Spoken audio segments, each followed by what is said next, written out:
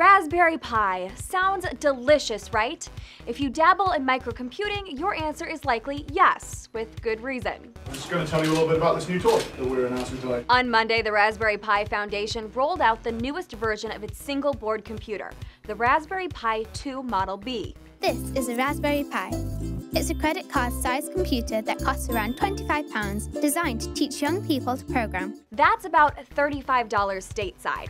And if you don't spend your weekends toying with microcomputers, the Raspberry Pi is often used to teach coding and can be integrated into all kinds of DIY projects.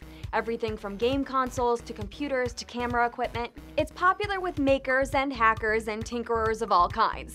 And the newest version reportedly comes packing a lot more power than the previous version. According to TechCrunch, its Broadcom 900 MHz quad-core ARM Cortex-A7 processor delivers a 6-time performance bump compared to its predecessor. It also sports twice as much RAM as the previous Pi Model B+, making the jump from 512 megabytes to a full 1 gigabyte. While some things are changing, though, others will be staying the same, like its 4 USB ports, and like its predecessor, it's still $35. It will also soon be more versatile than ever before.